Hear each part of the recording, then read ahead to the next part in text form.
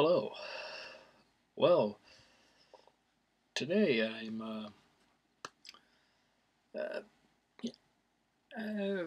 thinking about what I could talk about, and well, I just sort of thought about a couple of things. One thing of what has to do with Tenet, the film I talked about last week, which I enjoyed and I plan to see again. Not totally sure when that will happen. Maybe by the time this video is out. Um, I've already seen it again, but maybe not. Um, so that's the first thing. In America, it's made $20 million opening weekend, including all the money made from the advanced screenings, which I think is actually pretty good considering how certain states and major cities in certain areas of the country are not open. Uh, I think that's real well. I hope it keeps going. More people are able to see the movie uh, as time goes on. And I also saw how internationally the film has made $150 million already, which would be like the second week or so since like coming out before America's release, like the previous. Before I saw it, it would be like in some places like the weekend before I saw it on Monday, last Monday. Uh, I saw some people in certain countries, continents that you know my watch on here on YouTube talked about the film, and they enjoyed the film, and the movie. Uh, so it was sort of like a week or so beforehand, a week and a half or whatever before in some places, if I recall correctly, and yeah, just making it made a good amount of money. I'm sure if the entire world was open, I think it could have been logical to see that Tenet could have made like about that much money within the first weekend or week or so, not a little after a week, more than a week. But with how everything is right now, I think that's really good. Being the first big major film to be released in theaters after reopening, and I think that's really great. Um, Hope it keeps going. So that has to do with Tenet. Um, and the other news is of the Godfather III. There's going to be a new release of the third Godfather film because it's 30 years old this year. And I thought it was also appropriate because earlier this year I talked about each of the films individually. I talked about how I love the three films, though I do enjoy the first two movies more than the third, but that's not totally surprising. That seems to be the normal consensus, but I do enjoy the third film. But they're going to now call it essentially what it was supposed to be called from the very beginning, though they're now adding something to it, which is The Godfather Coda, The Death of Michael Corleone.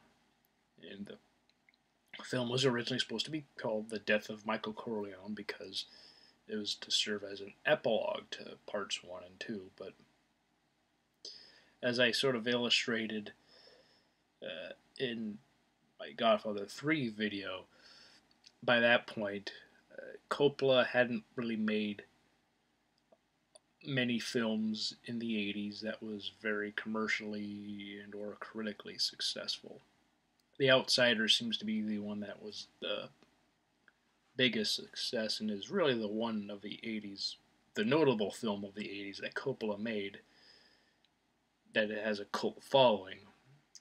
Not to say that the other films he made in the 80s are complete, they're not that they're bad or they're terrible or anything that you could describe, but for whatever reason, they just weren't very good.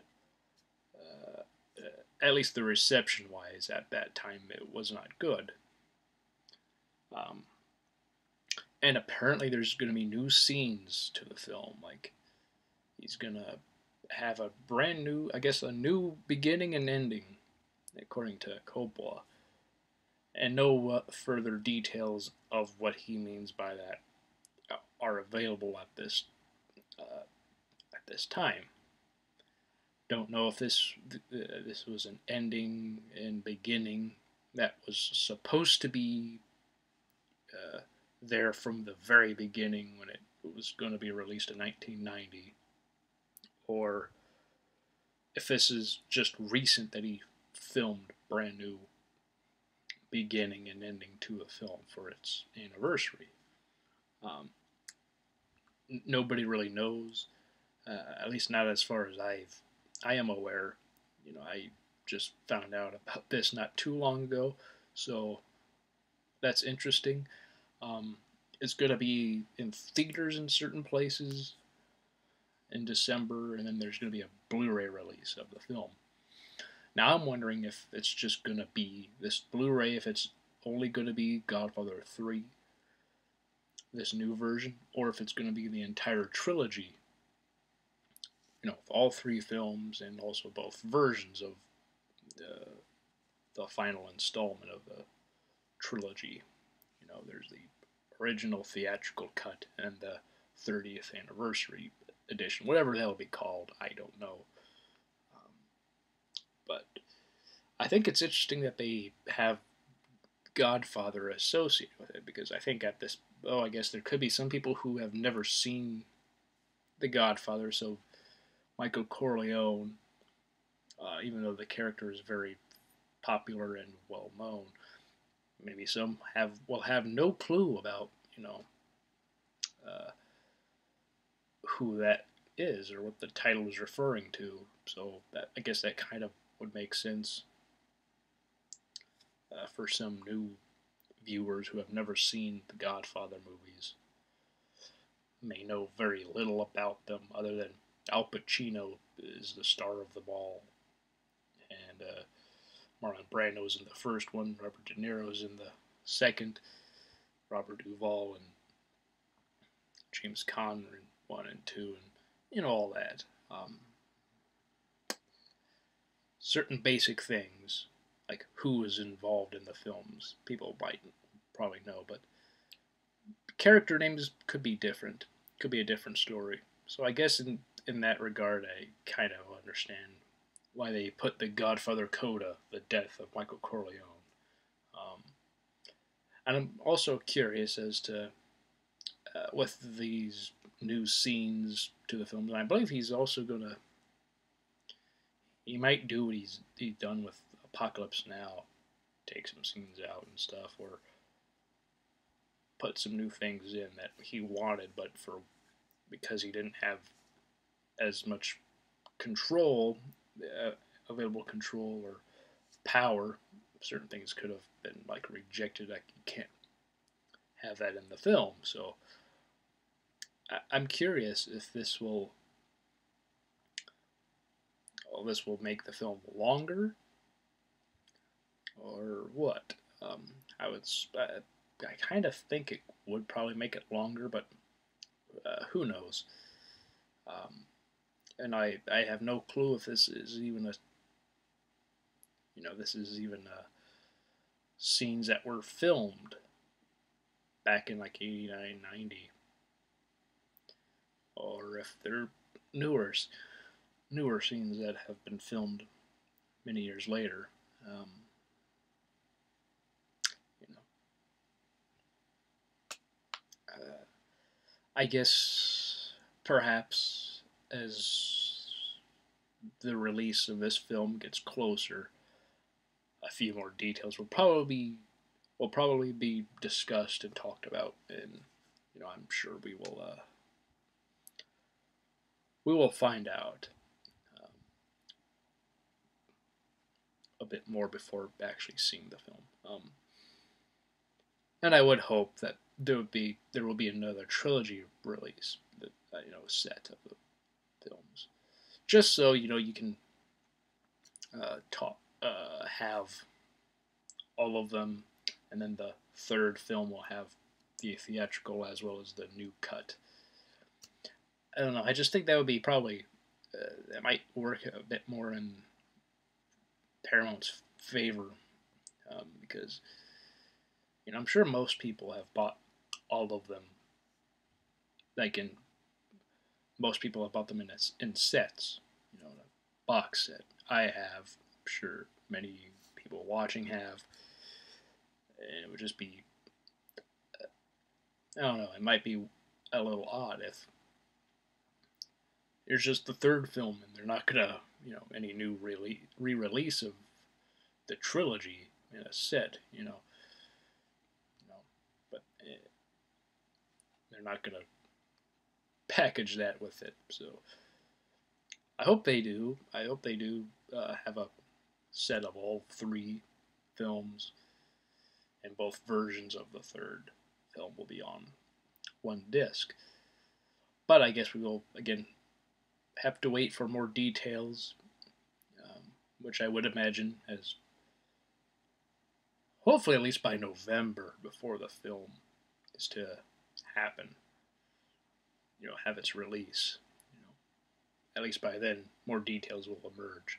And maybe by the time this video is uploaded, maybe some more news will be uh, uh, shown, will emerge, and I can link that in the comments, like pin it.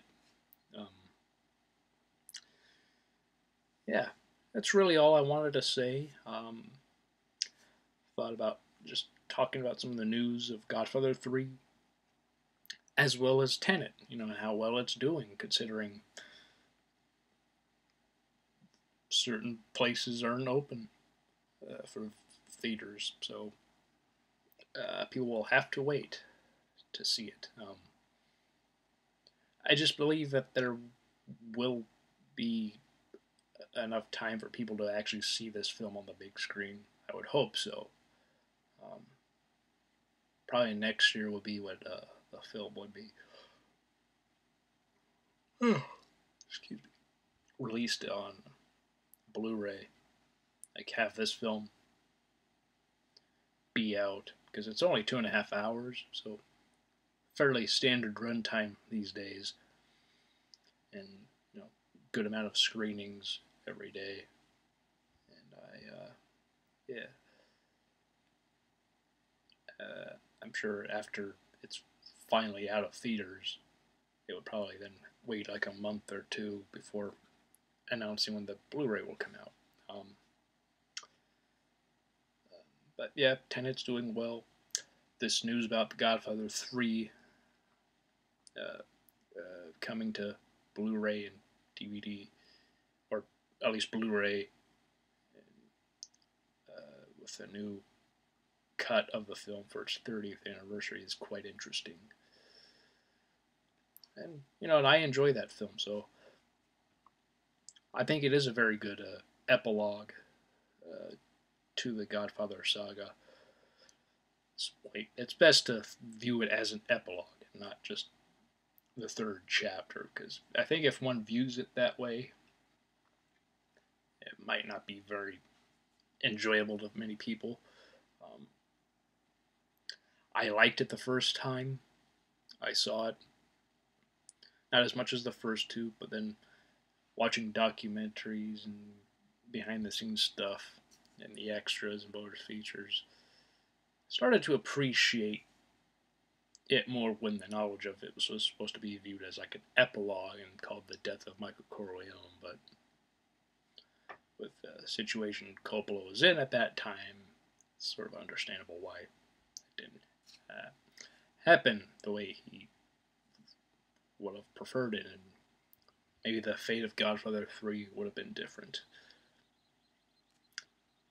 Or maybe the reception would have been the exact same, and just not having the title of Godfather associated with the film might have made no difference whatsoever.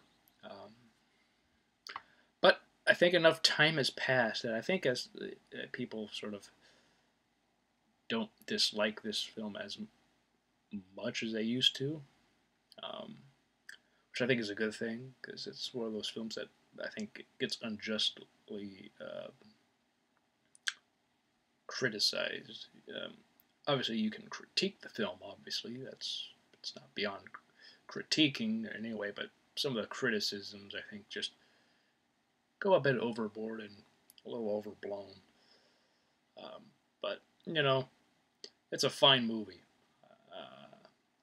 Fine way to cap off the Godfather trilogy as an epilogue, and yeah, I think it's a really good film.